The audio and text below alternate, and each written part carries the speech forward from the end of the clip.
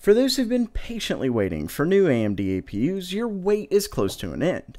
Also, Intel has announced their new mobile chips, and we have some hard confirmation from Intel on Coffee Lake. So stay tuned.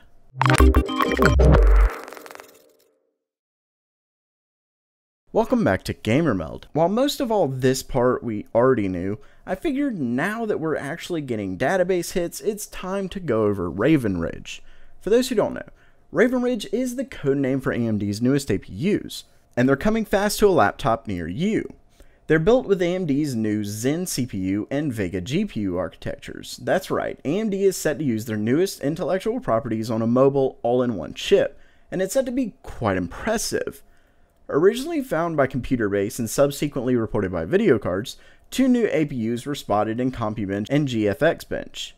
The lower tier of the two is the Ryzen 5 2500U and comes with a Vega 8 mobile GPU. The second model comes with a Ryzen 7 2700U and a Vega 10 mobile GPU.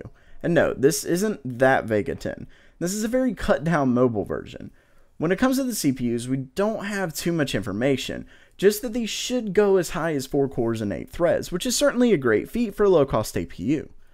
As for the GPU, the database is a little confusing. The maximum compute units will more than likely be 11. That means Vega 10 Mobile comes with 704 stream processors, or roughly 17.1% the performance of Vega 64.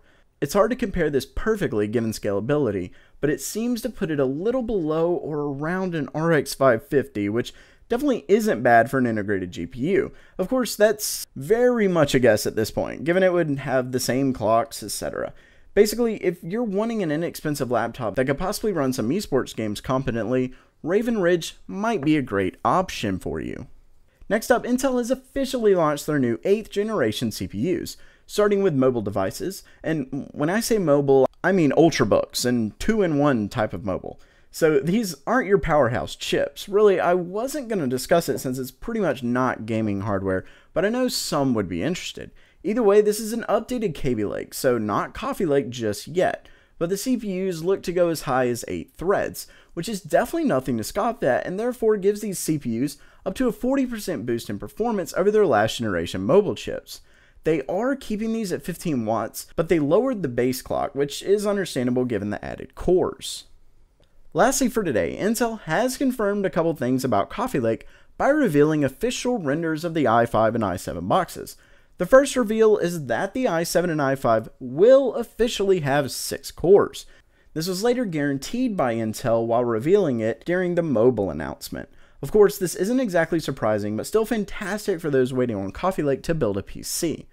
The second bit of news is more confirmation, but not in a good way. As you can see, Intel's newest 8th generation CPUs will require a new motherboard. I did a video on it a little while back, but wasn't 100% sure since it came from a third-party motherboard manufacturer. Still, coming from an official motherboard partner is close to the real deal, but now we know without a doubt.